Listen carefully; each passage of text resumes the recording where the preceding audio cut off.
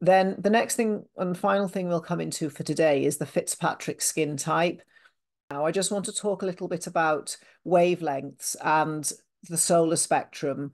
It's more so that I can wrap up and talk about vitamin D making lamps and whether they're a good or a bad idea.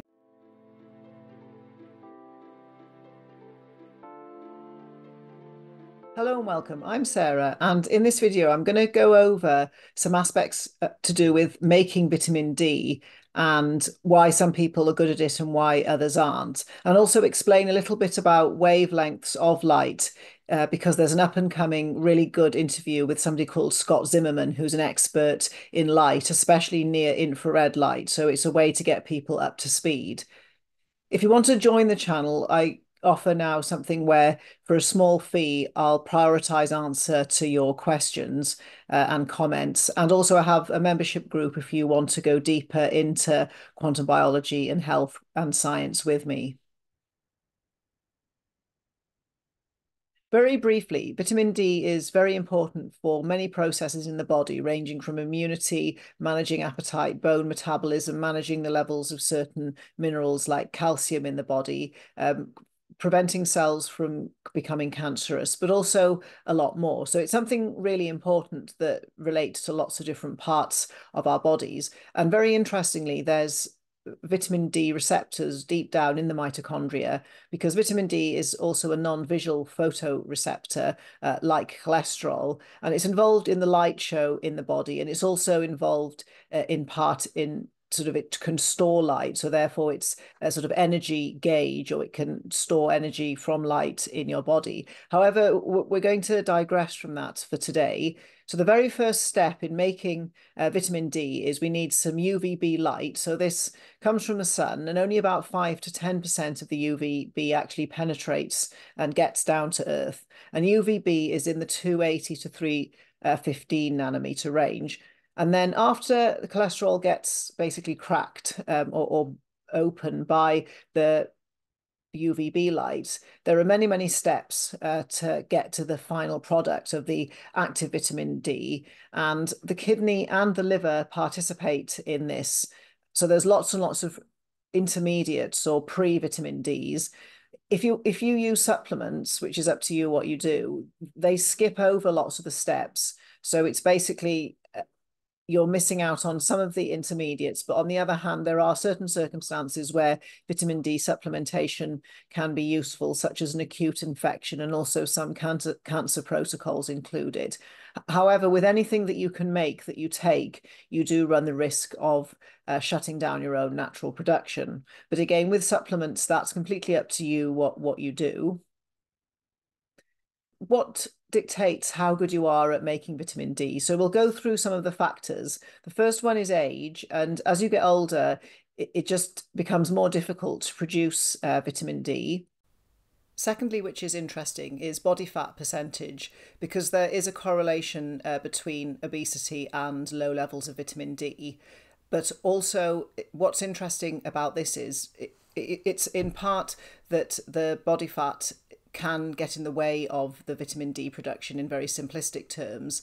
But also when vitamin D is measured, it's measured in the serum, and it's well documented that fat stores vitamin D. So it's not completely definitively proved whether the fat is storing the vitamin D, and it did actually get made. It's just it can't be liberated until the fat cells open and the vitamin D comes out. But in terms of just a ballpark, the bigger somebody is, as in the more body fat, that at the moment the studies tend to say that it is harder to make vitamin D, but the jury's out into whether this is completely accurate or not. Next, we've got SNPs, single nucleotide polymorphisms, so looking at genetics. Because again, genetically, somebody, say from Finland, because there's hardly any sun there, they need to be sort of top notch genetically at making vitamin D. Whereas somebody whose heritage is from somewhere warmer and they still live there, there's that much sun that they don't need to suck every last molecule of UVB out of the atmosphere to make vitamin D. So we won't go deep into this, but also I think there are now about 30 SNPs maybe involved in how well somebody can make vitamin D. And it's not just the vitamin D process that I just showed you, it's also your vitamin D receptor. So the receptors is like a button that the vitamin D presses and then something happens. So people can have variations in how well they respond to vitamin D. So even if someone has quite low levels, they might have a receptor that's very, very responsive. And also, like I said before, there's a big light element in vitamin D. And obviously vitamin D made that the sun was involved in, that's charged with light, is going to be a different form on a quantum level to vitamin D made in a factory. The next factor is the UVI index. So it really does need to be over 5, although it probably is possible for certain people to make vitamin D at UVIs of 3 to 4. So the UVI index is sort of just measuring how much, in simple terms, how much UVB light is there. And there are apps like DMinder that can tell you how much UVI there is in your location at a given time. And it can estimate based on this how many clouds there are out, how naked you are out in the sun, how much vitamin D you can make. So again, your vitamin D making ability might be not you. It might be the fact you live somewhere where there isn't any UVB, say at the moment in the UK and other northern hemispheres, or it might be very cloudy. But the other factor is if you live somewhere where there's very, very high UVI, it's really easy to get burnt, which sort of discourages people from going out too often. So more isn't necessarily always better. The next thing is magnesium levels, because with magnesium, there's all sorts on the market, but you need magnesium that can get right inside the cell. And people take magnesium supplements, often the incorrect ones, and that particular form can't get in the cell properly. And we do need magnesium to be able to participate or help in many of those reactions to make vitamin D. So that can be a factor. Then we've got non-native EMFs and other kinds of light pollution, because it does disturb the pathway of the light to the body. So I won't go into this in massive detail, but anybody who lives in a place where there's lots of non-native EMFs, lots of sun and lots of blue light, even though they've got all the sun, all the UVB in the world, they still have trouble making it. So it possibly is their physiology, but also there is a big correlation with places like California, where there's 3 Van Allen belts that go over it. So a lot of non-native EMFs, people do have great tans, but then they don't have great vitamin D levels. Then the next thing and final thing we'll come into for today is the Fitzpatrick skin type. So here we have an example of Fitzpatrick skin types, and we've got the type 1, which is the very light, pale, say with auburn hair, ginger hair, very blue eyes. And according to this, it's claimed that these people always burn and they never tan. This isn't strictly true, because they can build a solar callus correctly by gently exposing themselves to the sun, say in the morning or in sunrise times when it's not too intense. So they can, over time, carefully build a tan. Then we go up to a type 2, type 3, type 4, 5, and 6. So a type 6 would be very, very dark. And then we've got sort of olive skin, which is in the middle at type 4. So what happens here is these people burn mildly if you've got a higher Fitzpatrick skin type, but also it's harder for them to make vitamin D because there's effectively a barrier of melanin in the way. And this is just how evolution is to protect people. But all it means is the darker your skin, the harder it is for you to make vitamin D. But like I said, there are other factors involved in the equation as well. So if we move into this now, I just want to talk a little bit about wavelengths and the solar spectrum. It's more so that I can wrap up and talk about vitamin D making lamps and whether they're a good or a bad idea. Again, it's like supplement, it's completely up to you. But also it helps people understand podcasts like the one with Scott Zimmerman, but also future podcasts with people like Dr. Cruz or Max, where they are going to be talking about wavelengths and different parts of the spectrum.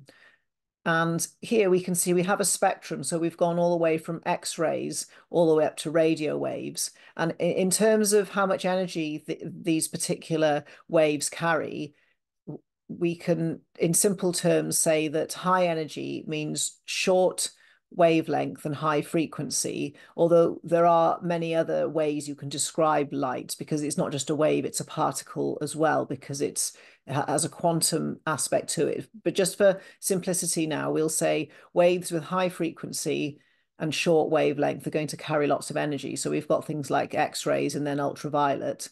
Then we go into the visible light, and blue light's got more energy than red light. And also blue light is the one that bends the most, but it's not the one that penetrates the body the most. And once we move out of the visible spectrum, we get into the infrared. And the near infrared is what Scott wants to talk about because it's very interesting and it gets neglected. So this comes after red light, and it's about 800 nanometers up to about 2000. And where I'm going to with this is when we talk about the sun and what it emits, we can see some of the light, which is in the visible, but then there's the invisible light that we can't see, the ultraviolet and the near infrared. And interestingly, the ones we can't see appear to do the most to the body so far. On the subject of tanning beds and sunbeds, there are a wide variety available. So if we're talking about something like a Sperti lamp, we're talking about a UV light. And with a Sperti, it's in the UVB. The Sperti lamp also has UVA in it as well. So what we've done with these kind of this tanning lamp is, in this great big spectrum of light that we have from the sun, and all of these wavelengths all do something, we've taken one piece out without all the rest of the light, without the infrared or anything to balance it with, and decided to use just that wavelength to make vitamin D. So this isn't a bad thing, and there are studies. However, as I move forward in the world of quantum biology, I have realized there's spectrums of things everywhere, and sometimes things do function as a group. So if you do have a Sperti lamp, or you do want to use a UVB sunbed, it is a much better idea to take a red light with you and use that, or open the window, or use the Sperti lamp outside. And on the subject of sunbeds, there are extremely sophisticated ones. And I was looking at the spec of some gigantic mega sunbed recently, and it's got UVA-B, yellow light to balance the UVB. I don't know the physics behind that yet. And it's also got red and infrared. So there are alternatives within reason that have benefits and do make vitamin D. Sunbeds and these kind of bulbs and lights all come with warnings, so nothing's completely safe. It's just a way to explain to you why vitamin D is really important, what makes it, what kind of light does it, what are the options if I haven't got a sun, and then to lead people in to this idea of all these different wavelengths and this spectrum and what these numbers mean, so that when in later podcasts they get discussed, you'll have a better idea. You may know everything already, and there's going to be lots of people that know more than me. I just wanted to make it maybe more simple for people who are just getting into this and might feel overwhelmed about what somebody means when they talk about wavelength. So hopefully this is helpful if that's you. And in saying that, it's probably not the best time of year to talk about vitamin D if you're in the Northern Hemisphere, but again, in Australia and elsewhere at the equator, there is vitamin D, because that's another option. Some people, in order to get the vitamin D, they actually need to go away somewhere.